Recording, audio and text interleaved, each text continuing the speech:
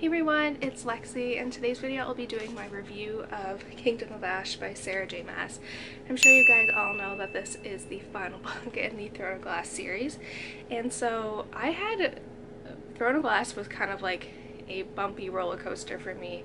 I feel like I enjoyed the first one, I really liked the second one, and then after Air of Fire I just did not like where the series was going, and I don't know, I still like read the series but I didn't enjoy them, and so I don't know, like, so I was like, this book is almost 1,000 pages, and it has 1,000 pages to redeem itself, redeem this series for me. So I ended up buddy reading this with my friend from school, this was a series I actually got her into when we were doing our masters, so we've been FaceTiming while reading this. So this is, I think, maybe probably reason why I enjoyed this book more.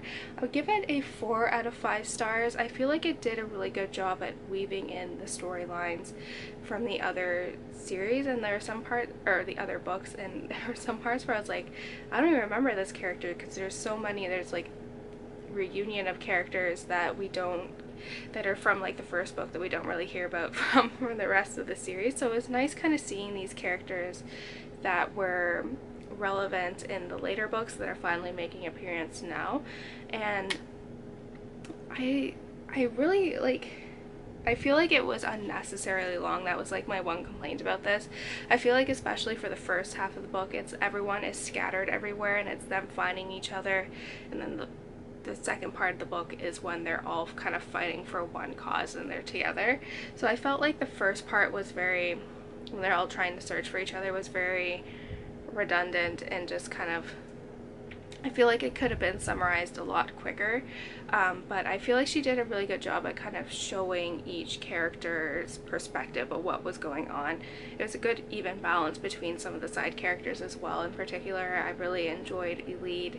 Her storyline, I've always really liked Elide too, and she has a very big role in here as well, so I was very pleased for that.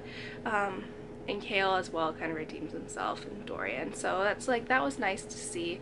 I'm still not a big fan of Manon and Aedion. I don't really like, and Aedion and Lysandra I felt were very underdeveloped in here, and I didn't really get to see a lot of their perspectives as some of the other characters were.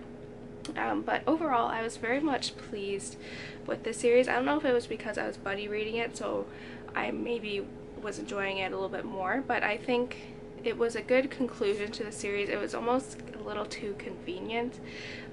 If you've read it, you know what I'm talking about, but it didn't feel like high stakes and as much as it could have been, and there was just a lot of loopholes to what was going down. But overall I think I really liked if you look at Aelin or Selena from the first Throne of Glass book, she has a lot of character development in what we see her as in here, and I actually really liked her this time around.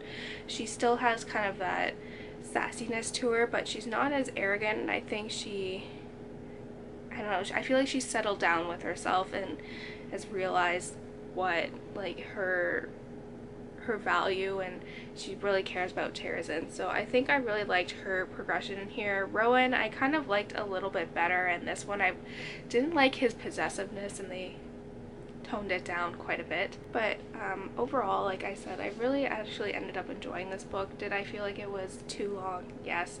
And did I not like some of the direction that the series went? But I feel like this part kind of justified it in here. So overall, like I said, I was pretty pleased with this book. Actually, I was pleasantly surprised by how much I liked it, so I gave it a 4 out of 5 stars. So if you've read this book, I feel like, because the Throne of Glass series I feel like was really, really popular, like 2015, and then after Queen of Shadows it became cool to not like it. So I feel like this one has kind of gotten everyone back on the bandwagon. From what I've seen on Goodreads, the reviews have been very positive as well. So yeah, like I said, let me know what you guys think about it, because I was kind of up and down with this series. I really liked the first two. I didn't really like Air Fire. I kind of liked Queen of Shadows, and then kind of there I just didn't like the direction the series went.